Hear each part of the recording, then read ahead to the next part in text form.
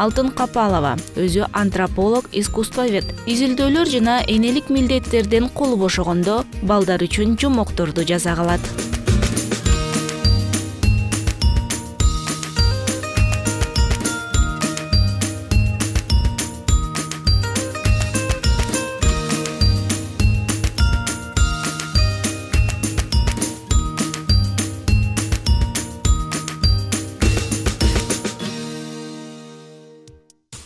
Жомокторумда чынында эле ханзада же ханыша жок, ханзада эч кимди күтпөйт.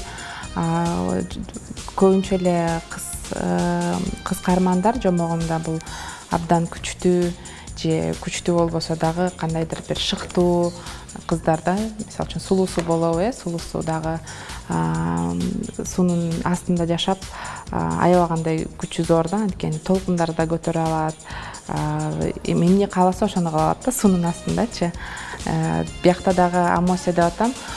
Бул дагы демилге көтөрүп изилдеп табалы, эмне себептен ошондой болуп атат деп. Демек жанагынтип беси болуп мунаранын үстүнө чыгып алып ханды күтүп аткан андай каармандар менде жок. Анткени бул мен кичинекейимде деле ошондой жомокторду окуп чоңойгом да. Анан мен деле ойлойт элем, ошо биздин жашообуздун маңызы ошондо экен. Күйөө таап, күйөөгө тийип, анан бала чакалуу болуп, ошентип отуруп балдарды чоңойтуп, анан ал деле бакыт албетте. Бирок жашоонун башкача нерселери да бар да жашоодочу.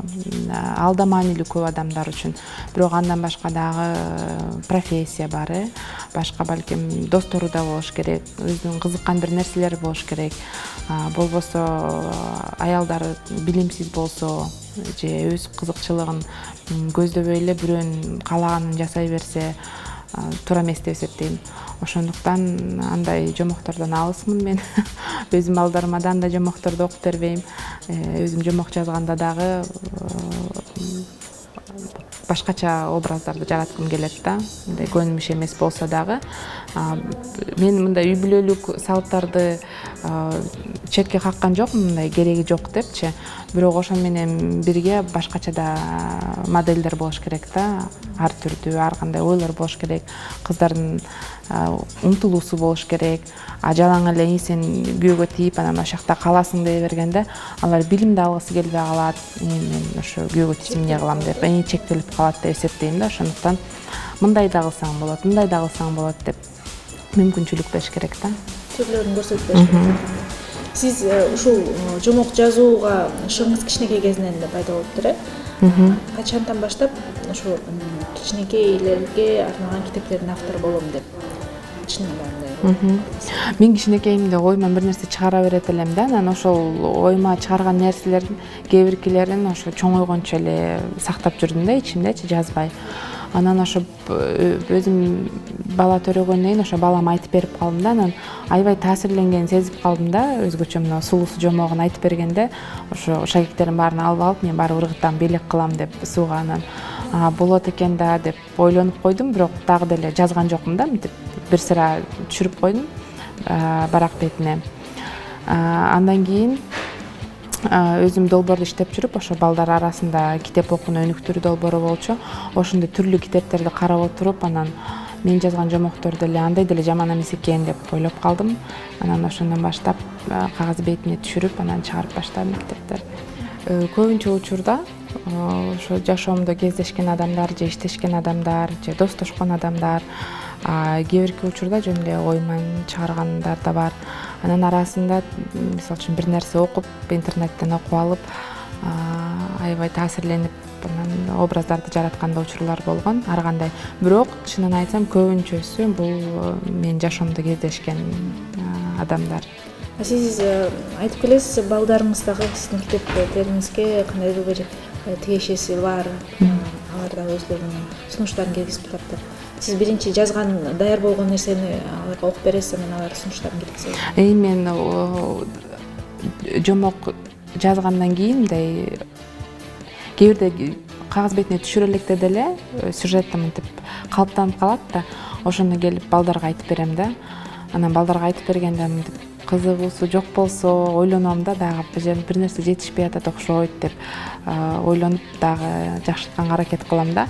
А кээ бир учурларда айтып берсем, мындай болсо да болмок апа десе, ойлонуп калам да, чын эле деп. Ошондой да учурлар болгон да. Балдар ошо сюжетке да өзүнүн салымын кошкончу.